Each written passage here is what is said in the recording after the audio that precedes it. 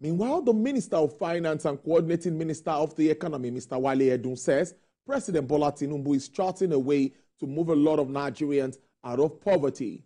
The minister stated this in Bauchi during the opening of the 2024 National Council on Finance and Economic Development Conference.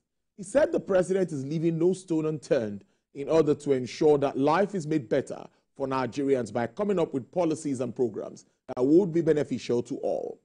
The minister noted that government's drive to enhance investment by domestic and foreign investors remain on track.